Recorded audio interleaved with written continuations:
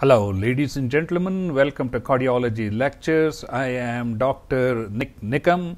Today we are going to learn how Regadenoson or Lexiscan works. So let us begin.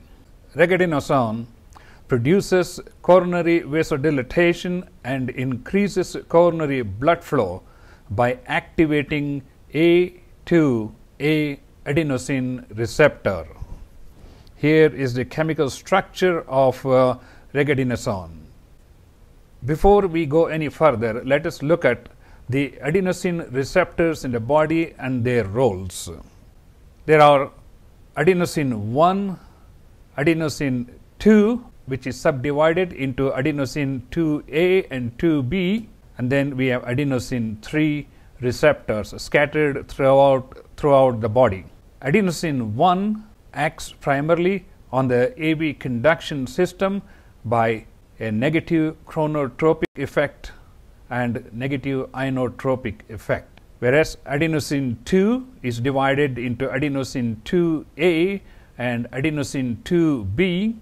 Adenosine 2A is a selective receptor that is heavily concentrated in the coronary arterial wall that causes a profound coronary vasodilatation and peripheral arterial vasodilatation, whereas adenosine 2B is primarily located in the peripheral vascular system. It also dilates the peripheral arteries. It causes degranulation of the mast cells, and it also causes bronchoconstriction. Now let's look at adenosine 3 receptor. Adenosine 3 receptor, just like adenosine 2B, causes degeneration of the mast cell and bronchoconstriction. Now, with this in background, let's look at some of the drugs that we have used in nuclear stress tests to increase the coronary blood flow. The oldest of which is the dipyridamole. As you can see, the dipyridamole is converted into adenosine in the body, and this adenosine acts on all the adenosine receptors, that is adenosine 1, adenosine 2 and adenosine 3 receptors. As a result, it activates the adenosine 2A and 2B receptors, the adenosine A1 and A3 receptors.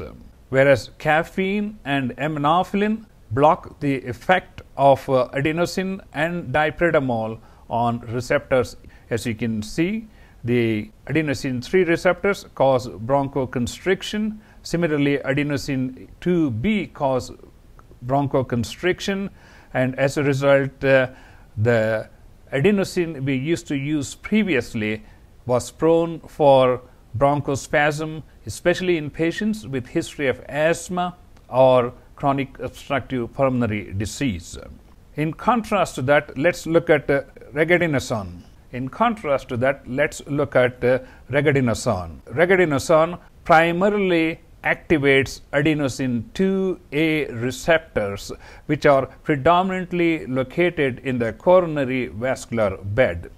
By activating the adenosine 2A receptors, it activates the adenylate cyclase, which converts ATP into cyclic AMP, which increases the production of a protein kinase, which leads to significant vasodilatation. Regadenoson works very quickly.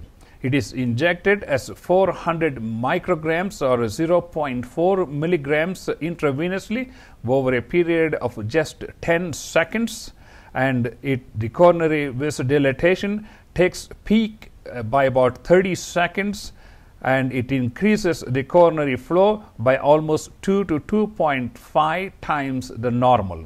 And this effect lasts for about 2 minutes, and there is a rapid decline in the action of this Regadenoson in the circulation. That is why majority of the symptoms last for less than 2 to 3 minutes. Let's look at some of the side effects of Regadenoson. Previously, when we were using adenosine, we saw a lot of symptoms related to slowing of the heart rate, drop in blood pressure, and bronchospasm. and majority of the symptoms are minimal in patients receiving regadenoson. Hypertension may be occasionally seen in these patients. Bronchospasm is less common. Occasionally patients may have seizures. The most common symptoms include dyspnea, headache, flushing, chest pain, and some dizziness. But as I said, since this medicine's effect lasts for only 2 to 3 minutes, majority of the symptoms dissipate in 2 to 3 minutes after the administration of regadenoson. We need to be aware of some of the contraindications for using regadenoson in performing nuclear stress tests.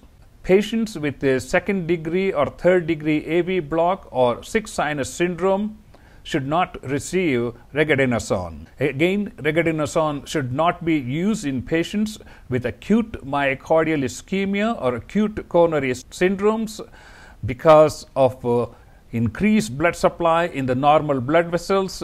There could be a coronary steal which can aggravate myocardial ischemia, and it can actually result in myocardial infarction in some patients. One of the antidotes that we can use to reverse the effects of regadenoson is aminophylline, and aminophylline should be always readily available when we are performing the nuclear stress test. Aminophylline can be given in a dose of 100 milligrams IV bolus if the patients develop symptoms of ischemia or bronchospasm. Here are two nuclear stress test images from two different patients undergoing regadenoson nuclear stress testing, and here you can see there is normal myocardial perfusion during pharmacological stress compared with the rest images in this study.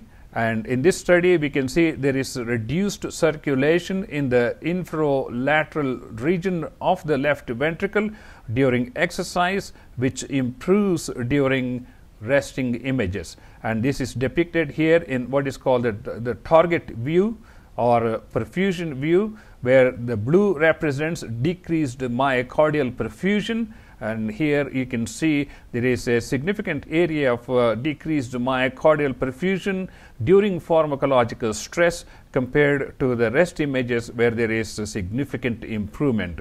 This is called the reversible ischemia involving the inferior and the lateral walls of the myocardium, and this is a positive regadenoson nuclear stress test. These patients would benefit from going cardiac catheterization and coronary intervention if indicated.